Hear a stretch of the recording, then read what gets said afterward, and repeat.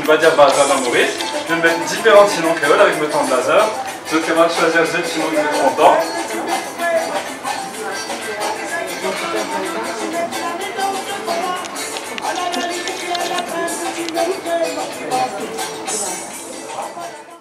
Pas les monologues du vagin dans le bâtiment qu'on nomme théâtre.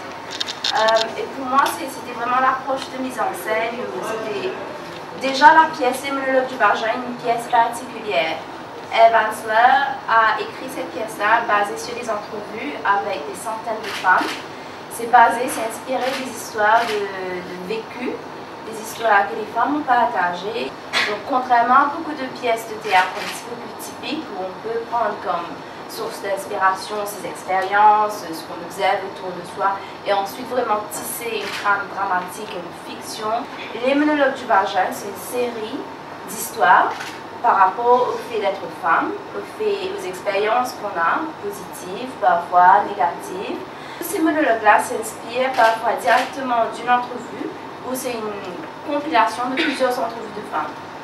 Donc du coup pour moi c'est un peu difficile quand je l'approche cette pièce-là de me dire on le fait sur une scène, on se crée des personnages, on se crée l'illusion que ça c'est telle comédienne qui joue telle personne parce que ça part à l'encontre de ce qu'est l'essence même de cette production pour moi.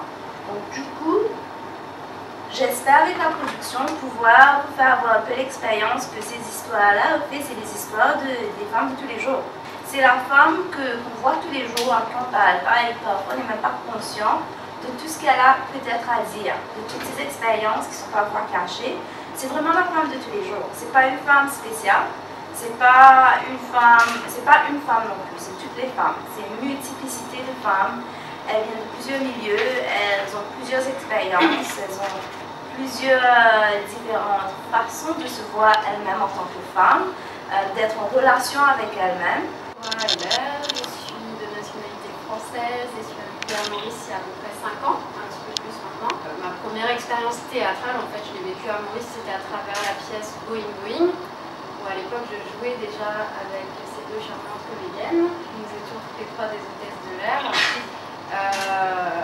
Et cette première expérience, d'une part, m'a vraiment donné envie de remonter sur scène. Eva vous a plus ou moins donné les directions et le fait que c'est un petit peu particulier comme pièce de théâtre. C'est certainement pour ça, je pense, enfin là je parle pour moi, mais je crois que c'est le cas aussi des filles.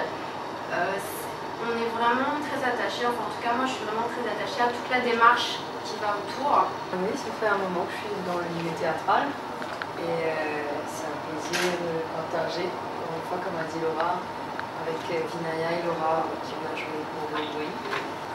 Pour parler des monologues du vagin.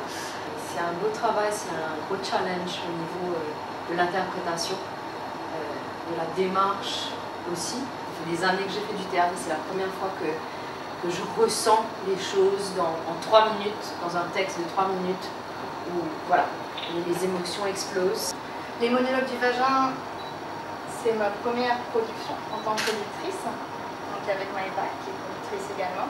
Là, je connaissais les textes, je les adorais depuis plus de 10 ans. Ce ne sont pas des fictions en fait, ce sont des histoires vraies de femmes qui existent. Donc on n'a pas envie d'être dans la caricature, mais il y a des monologues qui sont assez drôles, situations. Donc on s'imagine ce personnage comme ça, mais on ne veut pas le caricaturer. On ne peut pas inventer un personnage parce que c'est pas une fiction.